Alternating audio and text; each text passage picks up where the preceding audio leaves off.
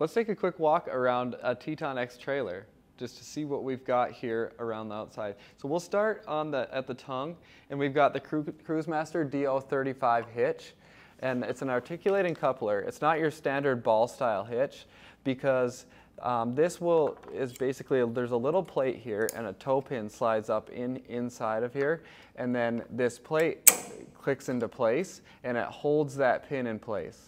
So that's a nice way to make sure that you are always staying connected when you're on the trail.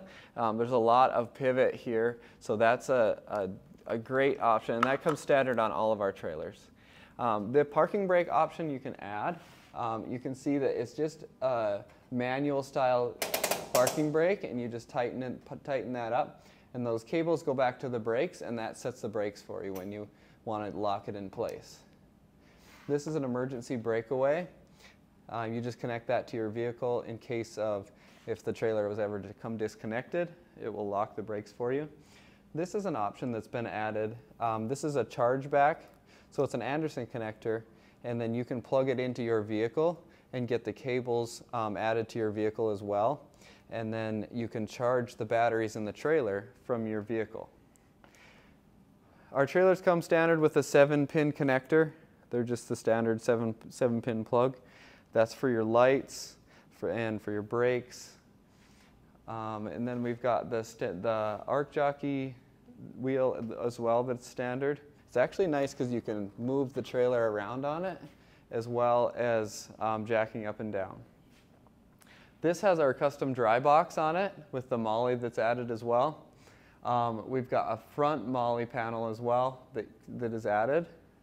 On the passenger side, you've got a cargo door here that you can add the front kitchen to. So what we mean by the front kitchen is the refrigerator and a two-drawer cabinet. You can also get a little pull-out table that's added in there. This is your main entry door. And then our bolt pattern is 6 on 5.5, and the standard wheel is 15-inch wheels, and that's all that fits on our standard Timbren suspension. If you upgrade to the air suspension, you can get 17-inch wheels as well, and the tires range anywhere from 31 to 35 inches. And that will give you more clearance and also match your vehicle as well.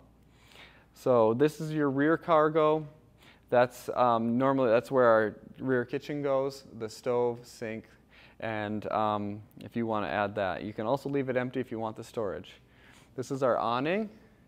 And these lights here come standard all the way around. And then working our way to the back, we generally mount the propane tank on the back that will plug right into your stove when you've got the kitchen out. The MOLLE panels are optional. They're a nice place to put the propane tank. You can put rotopacks, axes, shovels, whatever you can dream up, you can attach to this.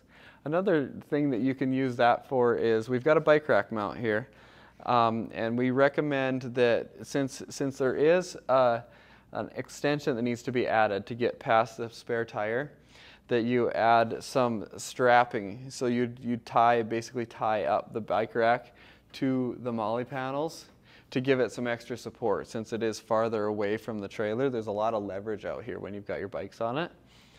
A full-size spare comes with the trailer, so whatever you choose to add to your wheels and tires to your trailer would also be on the back.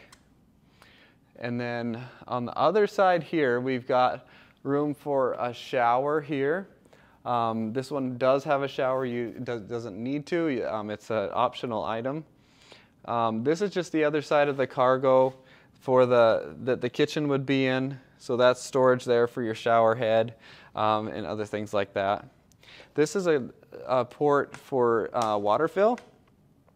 So that is just that's a lockable water cap, and that's just a gravity-fed water fill to your 30-gallon water tank. This is a plug for your shore power. It's just a port. Right now we've got, it's a 30-amp port, and we've got a standard connection there. There's also an adapter that we give you with the trailer that can adapt it down so that you can use an extension cord with it. Moving on, we've got a solar port. This is for a ZAMP portable solar panel.